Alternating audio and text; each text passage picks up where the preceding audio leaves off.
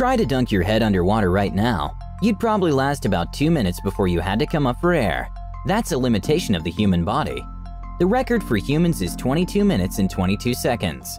Our body needs oxygen, and it can't filter that oxygen from water. This is a normal behavior of mammals, and the same is true for whales.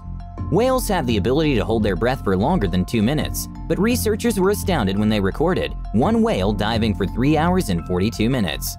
Scientists believe that it's the longest dive yet recorded for any whale, and almost certainly a record for all mammals as well. Whales' dive data was examined by scientists, and they found that one of these whales held its breath for 3 hours and 42 minutes, shattering the previously reported record, also held by the Cuvier's beaked whale by over an hour. There are two possibilities for these incredible dives. One possibility is that it could be a demonstration of how incredible Cuvier's beaked whales really are, defying expectations and showing that there's still a lot to learn about them. Another possibility is that it could be due to human activity. Perhaps they were frightened.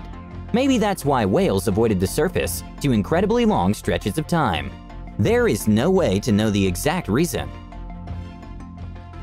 Whales use echolocation to communicate and find directions, so this may have triggered an unusual response in the whale, leading to unusually elongated dives.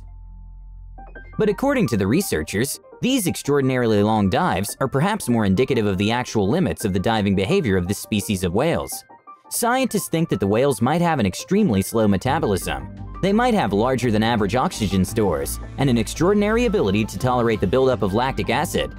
The whales always try to avoid human activity, which is why the researchers were trying to learn more about them in the first place.